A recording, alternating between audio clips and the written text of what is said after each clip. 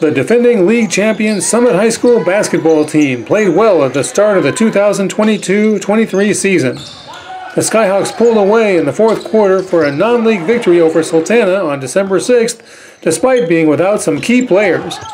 They were optimistic about the rest of the season. So tonight was a little bit of a struggle for us. We have 9 of our 14 players currently available right now. We've got a couple guys out sick. Another guy's in Chicago for his grandfather's funeral. So we were a little bit flat, I think, coming out tonight. Credit to Sultana, they competed the entire night. Even when we got up, they cut the lead. We got up again, they cut the lead. So a lot of credit to those kids for battling back.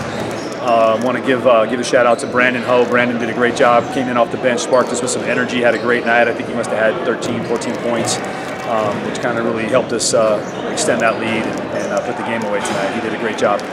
I think we're really talented, and I think we could really bring something home this year. And I'm really proud of what we became, so I think we can make it somewhere.